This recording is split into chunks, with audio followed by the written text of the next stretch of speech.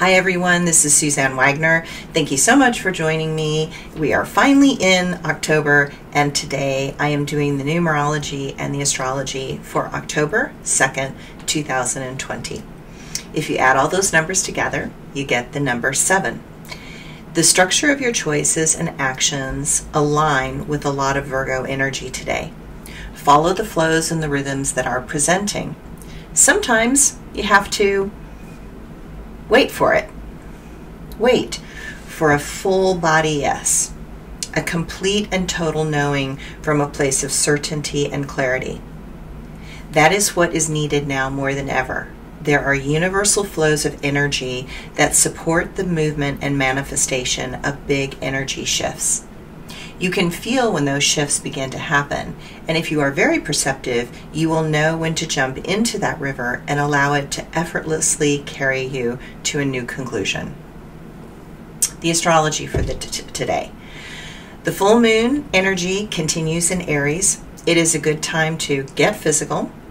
Venus moves into Virgo until the 27th. This combination is going to amplify the uncomfortable feelings of many because Venus wants relationship and Virgo tends to be shy and prefers a more solitary expression. Use this energy to get a lot done, such as moving clutter and beautifying your home or workspace. It is great to engage everyone in such activities and a more communal process. The moon will form squares to the Capricorn duo, which right now are Jupiter and Pluto, and later this evening it will align with the retrograde Mars. Testy does not begin to describe the external feeling. Watch out for those ready to explode and then get out of the way. The sun quincunx to Uranus in the morning, and you can expect emotions to be restless and for there to be many small upsets and blocks to your progress and ambitions. Venus goes into Virgo, and it will be there until the 27th.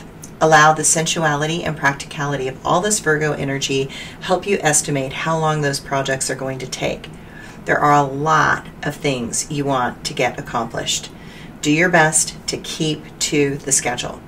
When the projects on your list have a practical application, they become more attractive and give a sense of pleasure as well.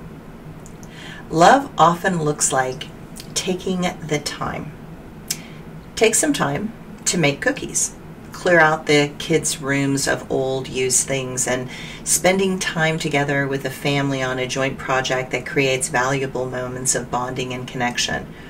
Do your best to try to worry less. Fretting will not get anything done. You will only endlessly loop in things that you cannot change. My quote for today. There's 2. The first one. Things are dying, and not just life is dying, but principles, ideas, intelligence, discussion, engagement, and truth. And my second one today. The path ahead is collapsed and broken. The trail leads nowhere. Oblivion awaits. And my blog today. With the phenomena of all the smoke that has been going on and off, I am noticing a dying off of ants. Something about the smoke is killing them. Not that having fewer carpenter ants is a bad thing, but you notice how nature copes or does not cope well with these radical and elongated changes happening in our world because of climate change. Things such as ants mean a lot to our world. Insects mean a lot to our world. The loss of each precious life means something, and it is trying to warn us. In a world where there is so much suffering, to so many, being generated by so few in power, then each loss I feel deeply in my heart.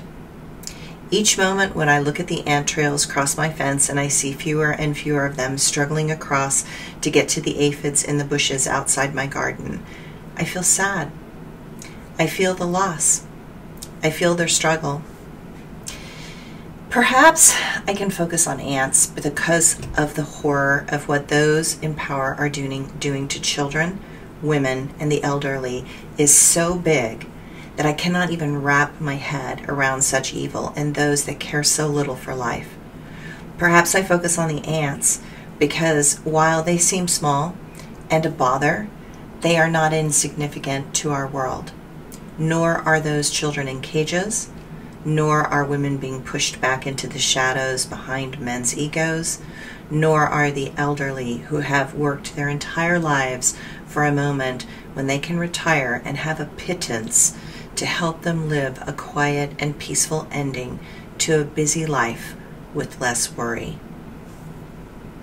What has happened to our world that we can become so blind to what is happening?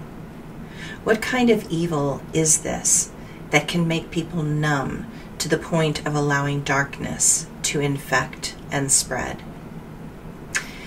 I am not from such a world where you can be so deliberately uncaring and cruel. I do not have that capacity to not notice what is happening. While I am grateful for that ability, I recognize that I can only wrap my love around the ants, the children, the women, and the elderly in meditations each day. I stand up for everything I can. I write letters to officials that seem to have no impact. I know that this global discomfort is the only way this world will change. I know that much death is around the corner.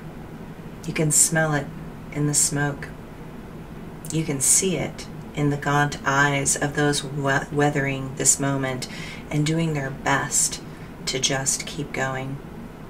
You can taste it in the bitter taste of the ash in my mouth and nose. Things are dying, and not just life is dying, but principles, ideas, intelligence, discussion, engagement, and truth.